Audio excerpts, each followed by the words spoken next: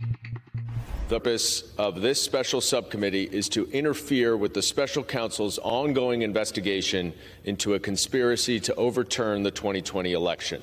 This is a shocking abuse of power.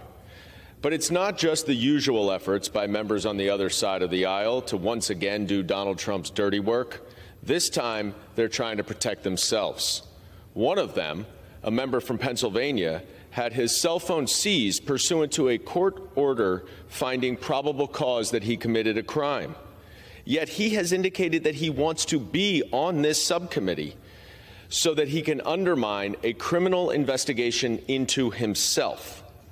My Republican counterparts can dress up the subcommittee with a menacing name, but let's call it what it really is: the Republican Committee to Obstruct Justice.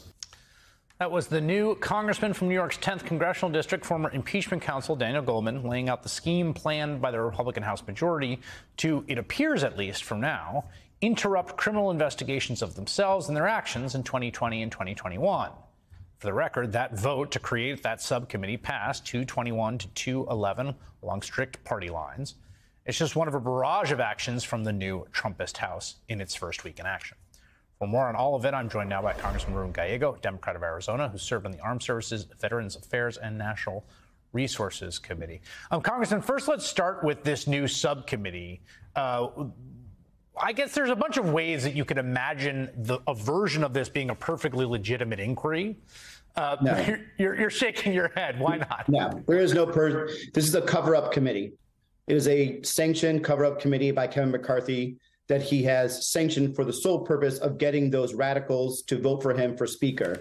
And it is essentially giving power to those that are being investigated to have power over those that have the right to investigate them.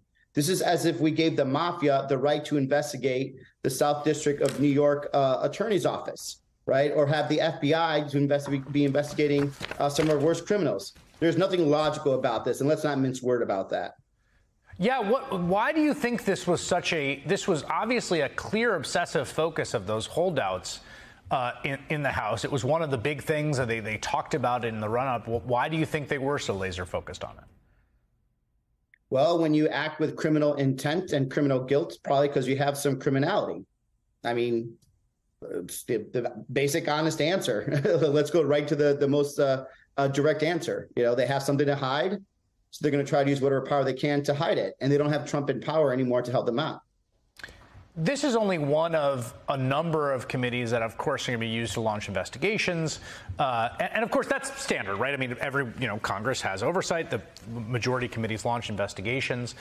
I guess there's sort of two different ways, I think, to think about the coming onslaught from House Republicans, right? Hunter Biden and oversight with James Comer is, this is going to really be dangerous, and it will mess with the work of, say, the special counsel, or it will drive headlines that American people will see. And the other is this will be as productive as the Durham investigation, which was the much ballyhooed counter-Mueller investigation launched at the behest of Donald Trump and then William Barr, that basically did nothing and has come up with like a bunch of acquittals.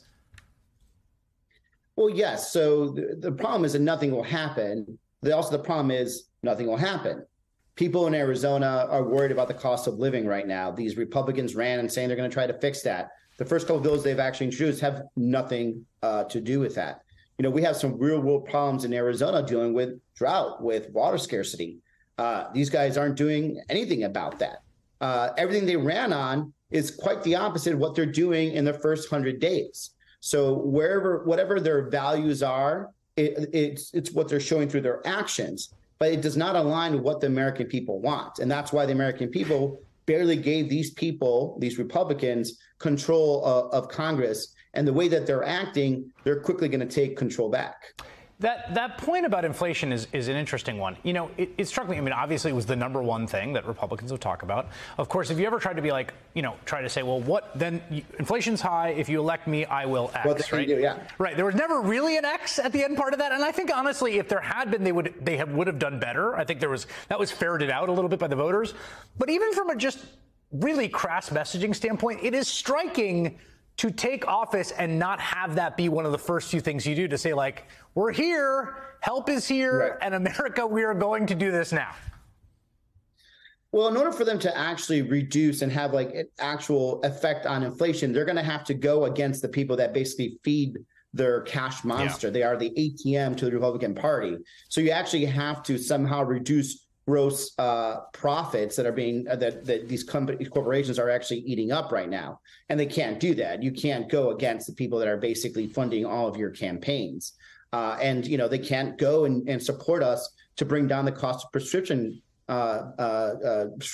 in this country. So people like in Arizona don't have to travel all the way to Mexico, though it's only a couple hours drive depending where you are, in order to get cheaper drugs than the same drugs that are produced in Mexico and actually imported back to the United States. They can't do that because then pharma won't keep funding them in the future. So their answer could only be more fear and more distraction, because at the end of the day, they can't fulfill their promise because it's not in their nature to actually go against the people that continue to fund all their campaigns. We got the committee assignments and the gavels handed out today. Two interesting notes. 11 of the 17 committee chairs announced today voted to decertify, to voted for the coup.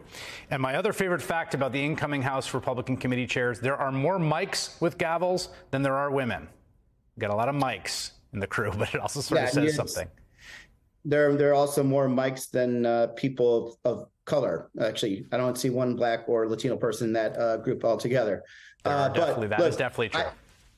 I do work well with some of these mics, to be honest. I look forward to working in a bipartisan manner.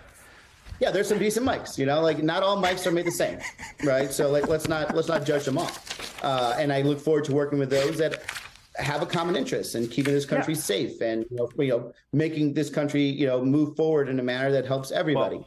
But for those that are just going to keep pushing the MAGA line, trying to defend Donald Trump, to break down a rule of law with this new Coverup Committee that they're calling, whatever they're calling it now, but it's essentially a Coverup Committee. Yep. Yeah, this is going to be a problem. We're going to fight them every which way.